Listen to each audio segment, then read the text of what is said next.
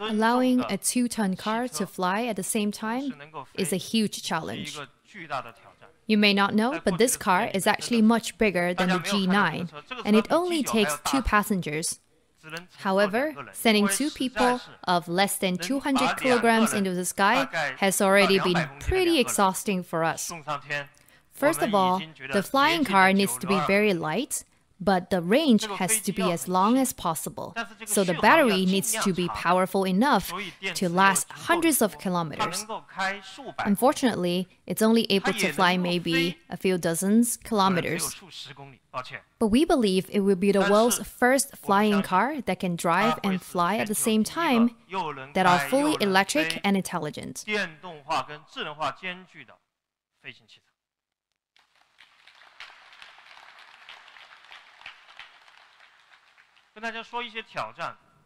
Some of the challenges that we face right now include the difficulty of flying a car that weighs nearly 2 tons. The difficulty level is over 100 times more than flying a drone that weighs hundreds of grams because of the high power requirements.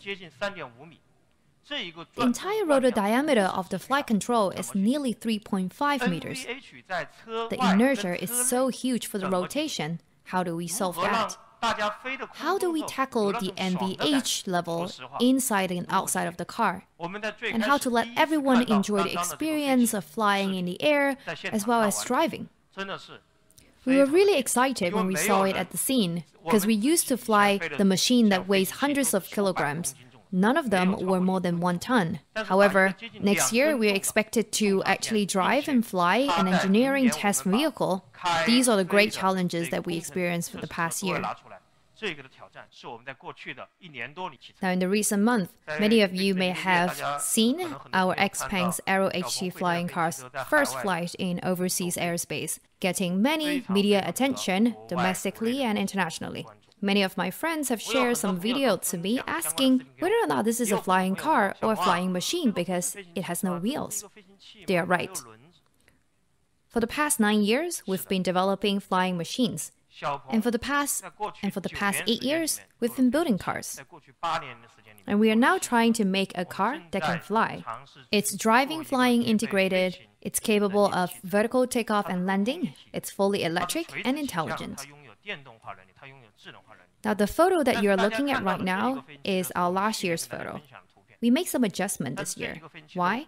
For example, after we folded the 2 wings into the car body, we discovered an issue. The height of the wings unfolded was probably less than 1 meter high.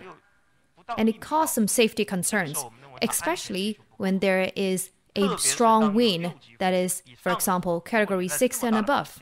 If you land in such a condition, the car body will swing and there will be safety problems. I believe our final production car will look at least 80% similar to what you see in the photos.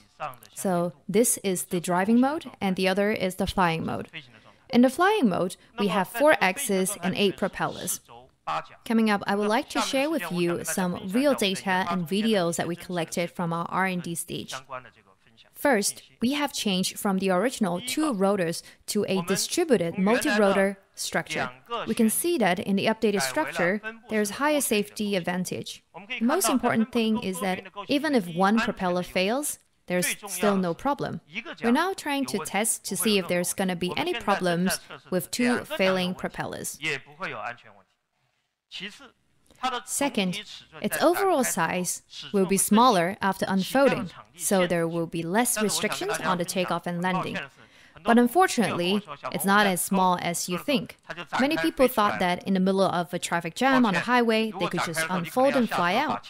Sorry, you might have to clear the road before you do that, because the takeoff will still require the size of about half a basketball court. Now, maybe I can share with you a short video to see that in the safety system,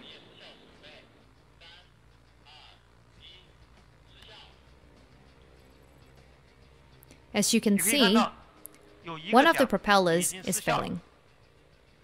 But no problem, we still are able to fly steadily.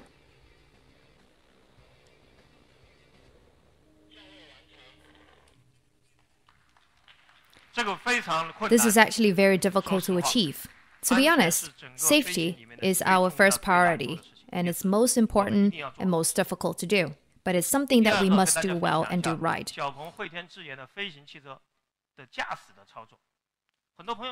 Many people say, even though I can drive, I've never flown a plane. Do I need to learn to fly a plane? There's no need. We have added a lever to the current steering wheel. This makes it very easy for any people who can drive to learn how to fly this car. It may take as short as only 1 day. In the past year or so, how to let people learn quickly how to fly a plane safely and reliably and stably, it's something that we have done a lot in. As you can see, through this double keyboard with this gear lever, the simple addition can allow you to do all those things. 大家可以看到，通过方向盘跟这个档杆的配合，唯一增加了一个档杆，就可以把这些事情全部做完。